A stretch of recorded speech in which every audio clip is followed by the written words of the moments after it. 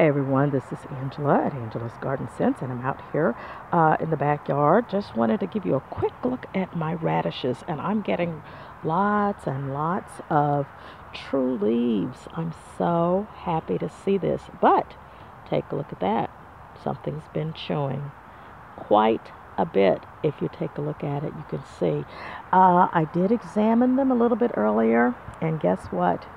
I found some cabbage worms on them. I guess as the true leaves were coming, and especially yesterday was extremely warm. The cabbage moth was flying around doing its thing, and today I noticed that there's some holes in the leaves now that the true leaves are emerging with the radishes. Thankfully, radishes are very quick growing plant. Look at that. You can see over here. It's getting, these are French breakfast. French dressing radishes rather, and they're the ones that grow maybe 2 to 4 inches in length, so they're not going to be round like marbles, and some of them are getting a little bit of thickness, but in the meantime, they still have to photosynthesize. They need their leaves. But I went through just about every single plant and examined all of the leaves, and I found, I think 5, if not 6 different moth worms, those looper worms that we see. So it's almost time for me, I guess. Well, as the weather's changed now, not one moth to be seen today because the temperature has dropped. So moths are going wherever they go when the temperature is low. But yesterday it was 94, so it was flying around like crazy. But I'm sure we'll have a few more warm days before frost really settles in.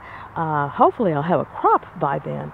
But the word, I guess, at this point is to examine anything that's leafy and green, and watch it, take care of it, pay close attention to what's going on. Thankfully, the turnaround time is about 3 weeks, 3.5 weeks for radishes, so I will be able to pull these up in about a week or so and have some in a salad. Quick glance for you. Guess what? Getting some more growth showing. These are carrots. Yes. See if I can get down a little bit lower so you can see. So my carrots are coming along, as are my beets.